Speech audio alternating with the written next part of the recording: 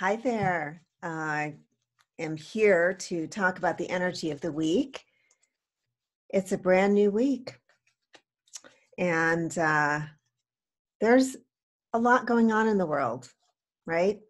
So I'm going to pull a couple of cards. We have several astrological events I just wanted to mention because whenever there's a shift in that energy, we personalize it. We feel it, inside of ourselves, and we feel it in the collective. And sometimes it's just great to name that.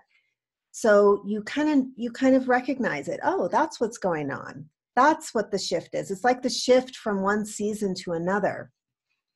Everyone feels it. Oh, that's what it is. There's more sun now. Or that's what it is. It's a thunderstorm coming in. Does that make sense? The energy is the same way. And that's one of the ways that we can use astrology in a very practical way, that it just signals to us. It's like a map of what's going on inside of us. So the first exciting thing, let's start with Mercury moving into Pisces, back into Pisces. So we're still covering some ground that we did in the last month.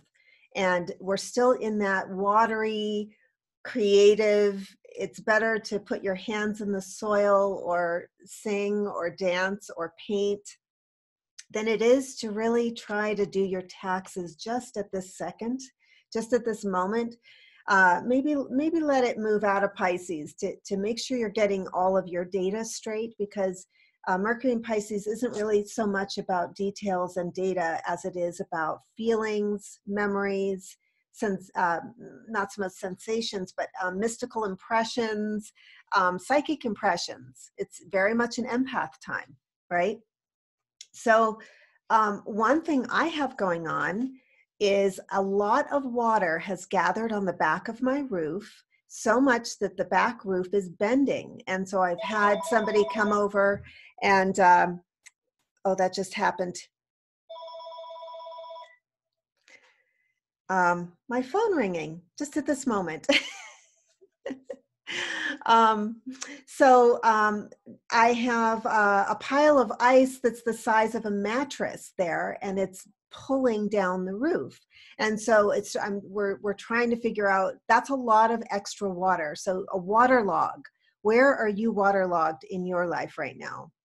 That is a question to ask with the Mercury in Pisces. And how can you let things not become a crisis emotionally for you right now? Because Pisces is all about emotional energy and how it can be overwhelming sometimes for us. And so where in your life is emotional energy overwhelming you? So that's one thing we have going on this week. Also, it is the spring equinox on Thursday. In just a couple of days, we have the sun moving into Aries, and this is the astrological new year. It's the time when our nature is to sort of join with spring and begin new things, have a new impulse, get excited about what's coming up, and move from that very instinctual energy that you have inside of you for the new. And you may feel, now keep in mind, this is square to all this Pluto, Saturn stuff, Jupiter, and is it Mars now? Yes, in Capricorn, which is rigid, it's structural, it's from the top down, it's hierarchical, it's corporate, it's government. What is that energy saying right now? It's saying no, stop, restriction, clamping down. And here's this new moon in Aries that's going square. It's like, I want to start something new. I'm going to pioneer it. I'm going to do for me, me, me. And the system is saying, no, you're not. And what does this look like? Time out.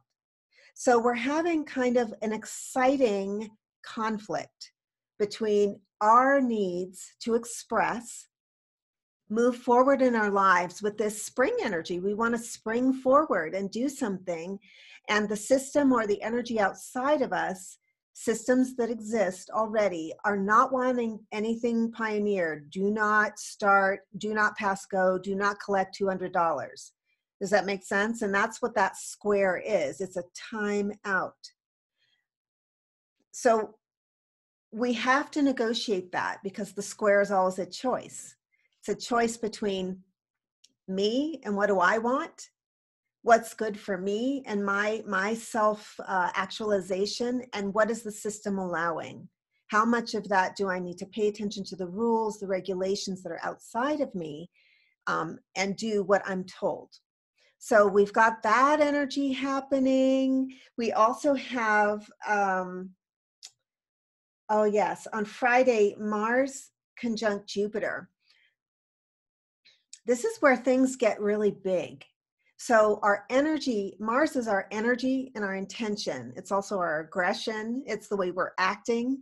And Jupiter is an expansive, gaseous, let's get it bigger with this.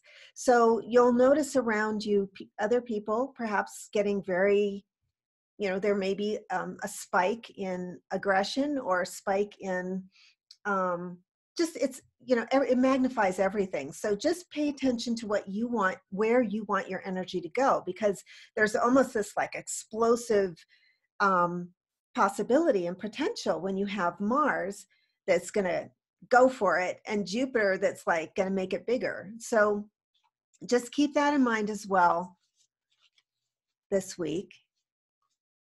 Your energy could get bigger. So just think of it that way. Or also the energy could get bigger in the collective. Does that make sense?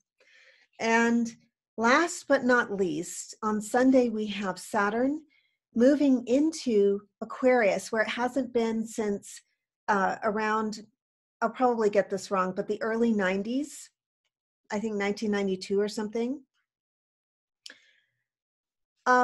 Aquarius is our networks, what we're vibing with, the people we're vibing with, humanity, large groups,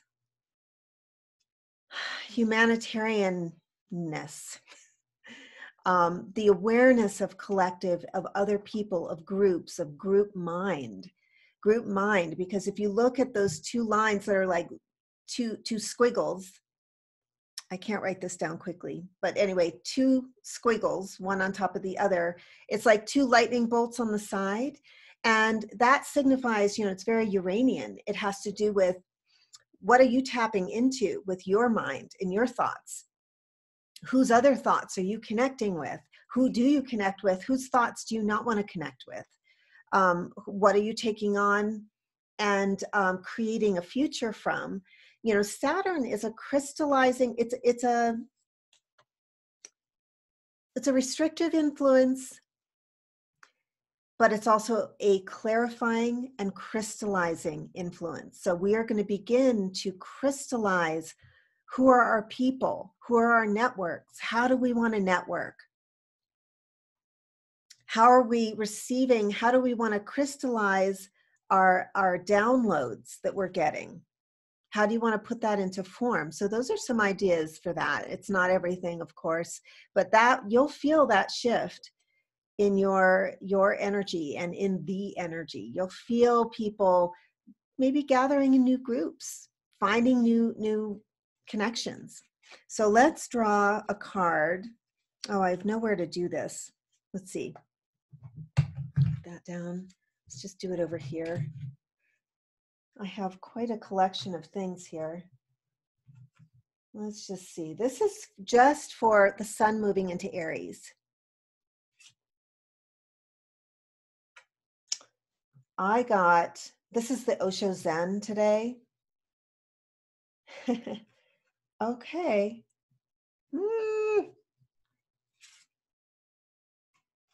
All right, well, this is the message. So who am I? Don't shoot the messenger, okay? The first one is morality. Now this card is, look at that character. That's kind of an austere character. And we've got a few of them. But we may find that with this sun moving into Aries, that there is a, these are so external, these cards. It's going to help if I add this one in. So mind, we've gotten this one before. It's kind of, This is what the inside of our mind may look like right now. There may be some judginess in the atmosphere, mental judginess with the morality card, the lockdown that we have mentally on one another, also on ourselves, how we judge ourselves, regret coming in. Again, these are mind cards, and it's about mastering, doing what you feel is right, but mastering a non-judgmental space if you can, with regard to our fellow people, because we're dealing with this Saturn moving into Aquarius, and these are mental cards where you can see these people are kind of shut down, they're kind of blocked, right? I mean, look, look. I mean, they don't look that happy. And that's the way it happens when we clamp down and we're doing lockdown in our brains on others and our points of view. The other card I got is a fire card. Look at that battle-weary person. Exhaustion. Now, this comes up when we are trying to solve a problem from the same energetic space where it is. So say you have a headache and you're just like, I have a headache, and you just stay in that battling with the headache, instead of taking a different space, like lying down and letting, when I used to get migraines, I knew that the migraine was going to win. And so what I would do is I would just find a dark space to lie down. I would lie down and I would surrender. I would just let go, let it drain out of the back of my head. And the visualization that I used was that the mattress was going to soak up that energy. And it did. It always did, but I had to totally surrender. So whenever I see the exhaustion card, it's a fire card. It's like you're just exhausted. Look, this person's been battling. They're just struggling. And so this is a time when we have to be willing to surrender the battles a little. And you may notice some people exhausting themselves around you with their battling. Now, I want to read to you the other card, and it's like the most positive card I got for this sun moving into Aries. Wow, what a punch those three were. You're going to see me with my reading glasses, which will be fun for all of us. This is from the Aboriginal Goddess Chakra cards. And this I drew actually before the other ones. I drew this before starting, and it is inner instinct. Isn't that beautiful? I really like that. Let me read to you what she says.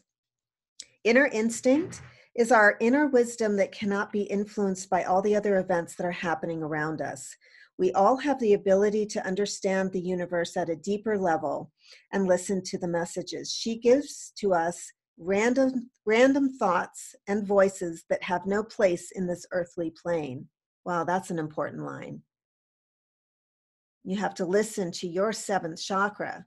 You've got to listen to your inner voice right now and stop the clamor from the outside world. She, our inner voice, talks to us constantly. However, like the children we are, we often choose to ignore the chatter from our mother as we are busy playing grown-ups and have no need for parental interaction in our version of the game. The game. So think about what aspects of life really are a game right now and how you can play that game differently for you so that you feel happier. The universe is giving you very clear messages. In fact, these messages are so clear that it would be easy to believe that you're stuck in your own personal version of Groundhog Day. Being stubborn and rebelling against change is not an endearing quality.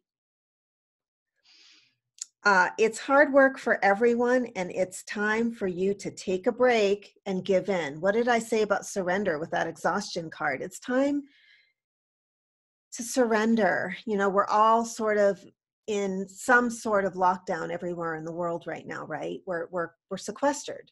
And so it's a time for us to listen to our inner voice and just surrender all the things we can't figure out in the world There's going to be a time and a space, everything's going to get sorted out. It just has this way of doing it in life. It does get sorted out. And we're really uncomfortable until that point happens. But it's, contributing to the stress of it isn't going to help.